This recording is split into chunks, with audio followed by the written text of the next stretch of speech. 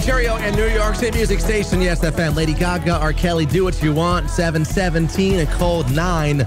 Or minus 13 now, joined by my 11-year-old daughter, Paige, who's sitting in as my co-host today. Dragged her to bed and said, you know what, it's Christmas Eve. Come in. You're out of school. You're going to work today. Now, I've got, or you have, the 6 movies that you and your grandma should sit down and watch together around the holiday. You've got still 2 grandmas.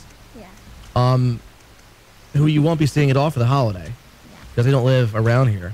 All right, now read off those 6 movies. What's the first movie you and grandma should watch together? Miracle on 34th Street. Okay, that's an old one. When that come out?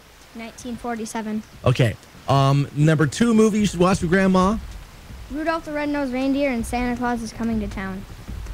We watch that every year. It's a special on TV. Claymation from the 60s. Okay, next. Christmas in Connecticut.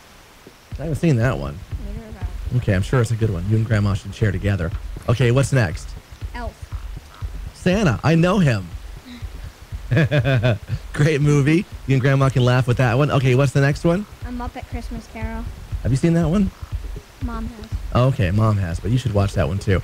Okay, and the 6th and final movie that you and grandma should sit down and watch together around the holiday season is which one? Grandma Got Run Over by a Reindeer. Fitting. 7:18.